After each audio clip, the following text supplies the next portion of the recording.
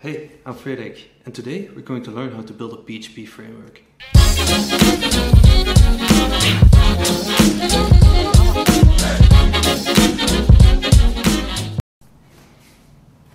So, welcome to episode 0 of this series. In this series we're going to build, as I said before, a small PHP framework. This first episode is a bit more to get our feet wet, to learn some basics about how we're going to work on the framework, what we're going to need, what we're going to use, and all those things. So first of all, I'm going to assume you have PHP installed. PHP 7.1 would be ideal. This is what I'm going to use, so I recommend you use the same one. And an installation of Composer. If you have neither of those things installed, you can check out Homebrew, where you can install it very easily. Or if you're on Windows, you can check out things like Chocolate. And if you're on Linux, well, I assume you know how to install some stuff by now. So about the framework. As I said before, this is not a production-ready framework. It could probably hold its own, but I wouldn't recommend it. It's not tested for that. It's more of a learning thing. So we're going to learn how to glue some packages together and how the architecture works and how they all interweave into each other. And the framework will also be a bit open, so you can plug in different parts in and out according to how you are growing in the project yourself. So for example, we're going to start with a small implementation of a database later on in the series. Once you grow up beyond those reaches of those limitations, then we're going to swap it out and maybe add some bigger ORM into it, like Doctrine, for example. But that's not on the schedule for now. So a big part of this framework will also be focused on PSR. If you don't know what PSR is a PHP standards recommendation. It's an entity that gives, as the name suggests, recommendations on how to build certain pieces of software. The first things we're going to focus on is 1, 2, and 12, which is the code styles. Code styling makes a lot of sense in your projects, so you want to have some uniform level of code between you and your colleagues, or even your open source co-maintainers. So your code base looks the same wherever you're going in the project. It really speeds up development, so you don't lose a lot of time. Another one we're going to focus on is PSR 4, which is the autoloading PSR. It's actually all about what a modern PHP application should be and can be. PSR 7, it's a HTTP message interface. As you might know, probably should know, PHP is a request and response kind of system. So the application runs on every request and stops after every response. That PSR 7, focuses on that workflow and tries to maintain a uniform interface to work with that. So that's obviously very important, as it is like the core of your application, your inner workings.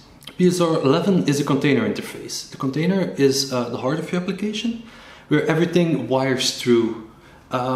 If you're not really familiar how that works and dependency injection and all those things, we're going to have a full episode about that, how to implement it and how to maintain it, and it's going to be really great. It's a real eye-opener if you never worked with that kind of things before. So enough talk, I think. So let's start and dive into some code. Okay, welcome to the terminal. As you can see, we're currently at the code NFP folder. The code folder is just a folder where I store all of my projects in. And the NFP folder is the name of our project. NFP stands for not for production. Another nice reminder, not to use it for production. Or a learning tool, as I mentioned before. So here we have an empty folder, as you can see. The only thing in there is a dot file, an IDE dot file. Don't really bother with that one, it's just a small information file for our editor. So first things first, what we want to do with in our project. We want to make a public folder. The public folder, as you can see here, is the point of entry for our framework. This is the only one exposed to the internet itself. everything else will be on a level above that one. Why do we do that? It's more of a security thing.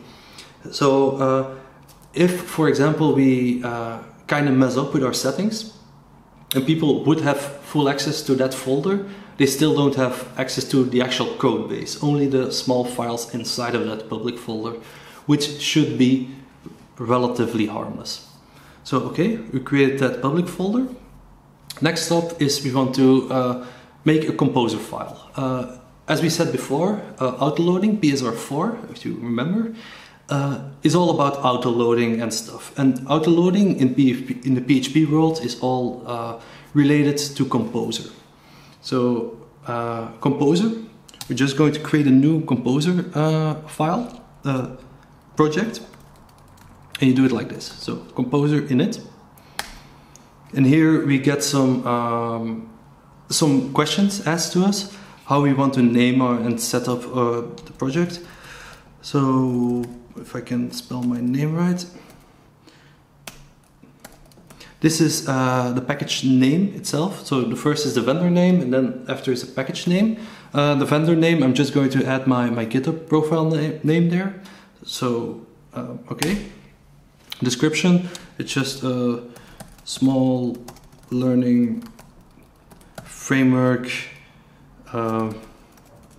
for a YouTube session. How about that?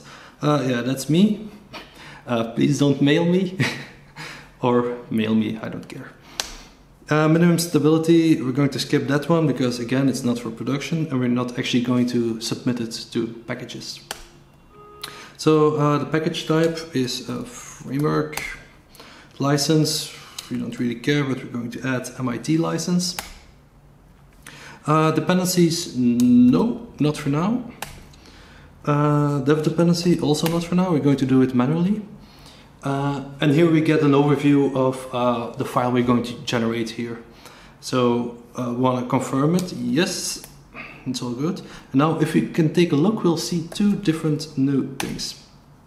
First of all, we have a composer.json file. If you can see, it's the same as above, so composer.json. It's just the same JSON file as displayed above, which is just about the information there. And we also, now we can composer install it, which will create that use that composer file and install its files and create the auto generation files.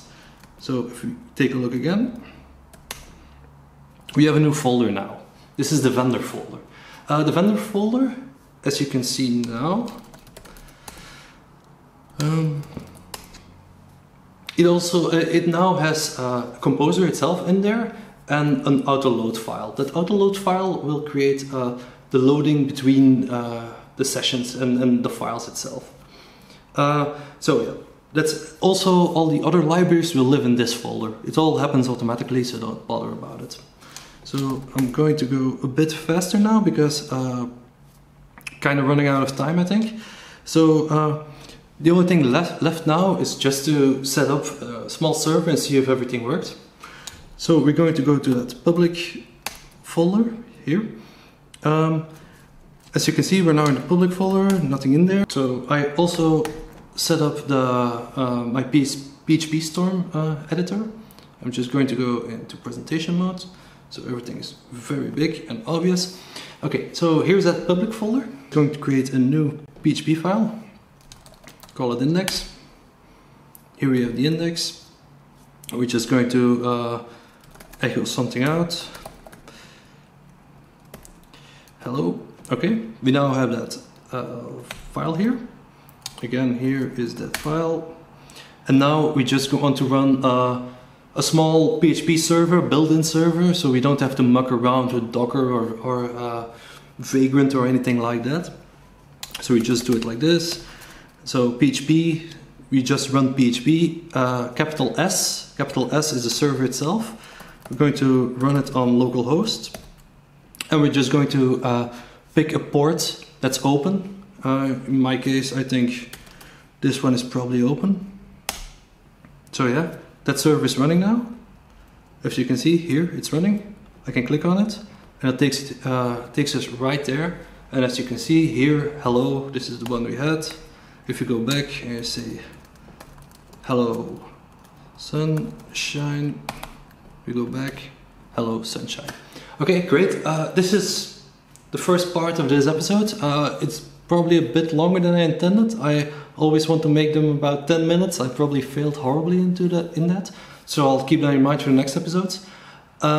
Hope you had something out of this one. Let me know if you want something else covered. And yeah, we're going to build up from here. So I don't really have an ending to these things. So just do what other YouTubers tell you to do, and I guess we'll be fine. See you next time.